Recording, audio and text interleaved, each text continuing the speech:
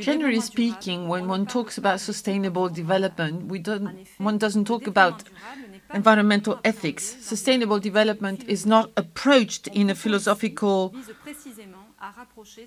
manner, and I want to bring those two notions together. Environmental ethics, for instance, what is it? Well, according to Aldo Leopold, environmental ethics are the kind of ethics supposed to define the relationship between man and earth, as well as the animals and plants which inhabit the planet.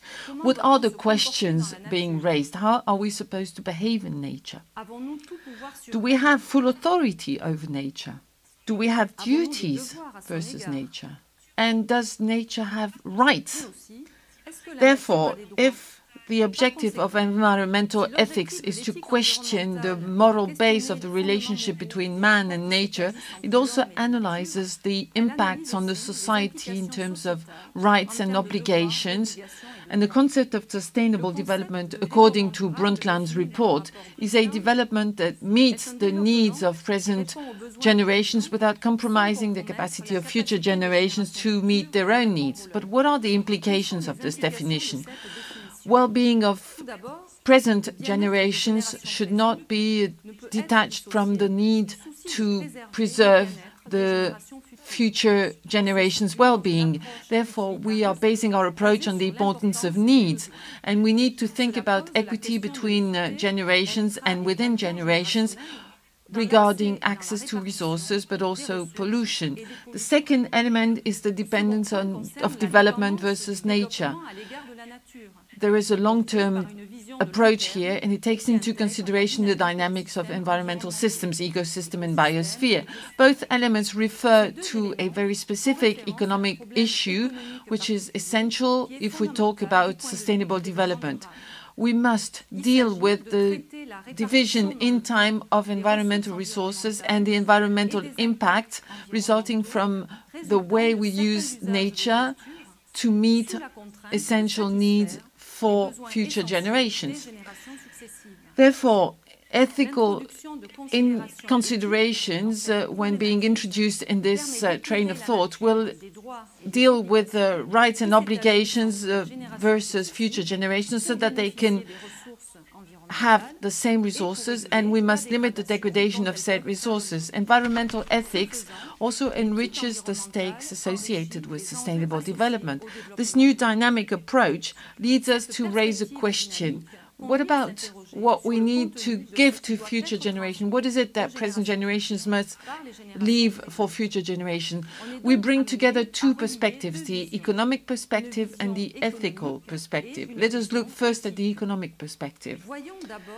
For instance, here there are two different approaches to sustainable development. First of all, the weak sustainability or durability insists on the capacity, the replaceability of different resources, natural, technical, and human, in order to maintain in the longer run the stock of natural assets, and this is the condition for weak durability. Only natural resources which have a price are taken in consideration, market resources really. The second assumption, the second approach is the strong durability approach, whereby categories of capital and technical progress are limited. The durability rule is more difficult because it means that we have to preserve in time environmental resources and assets, whether they be market goods or non-market goods. They are based on natural resources and environmental services rendered by the biosphere and the ecosystems through different ecological functions. Now, regarding the ethical vision, the approach, the weak durability approach, only takes into consideration a minimalistic content of nature, only considering those goods that are market goods and have a market value, and does not consider the way they are being used by current generations. Development sustainability can also be guaranteed by the creation of a compensation fund coming from the income of the use of those resources which are being exhausted, and future generations can use the fund due to the loss of resources overused by our current generations. Transfer between the generations is based on the choices made for current generations in the name of future generations. Therefore, the preferences of current generations determines the possibilities of their offspring, and this is legitimated by rights between successive generations. This is an anthropocentric environmental type of ethics. Now, strong durability is characterized by complementarity between the various types of environmental resources.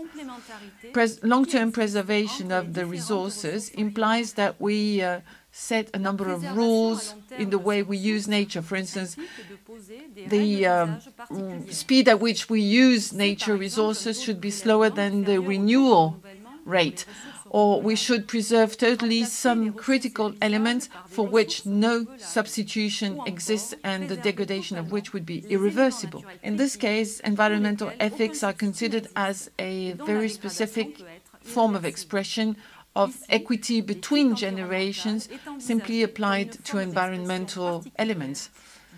Obligations for current generation towards future generations will allow to express the existence of a general interest in equity between generations so that in the long run nature is preserved. Therefore, the preferences and the choices of current generations will not determine which obligations will be maintained between generations. This is a biocentric type of environmental ethics, and the values of natural elements implies that we regulate human action by setting rights and standards to limit the use or even preserve totally some natural assets. Environmental ethics will define standards of action in agreement with the principles of sustainable development, the preservation of biodiversity, or the concern for the well-being of our future generations in the context of the current world, economic world. And because we have climatic changes to deal with, it is very urgent that we start implementing those policies.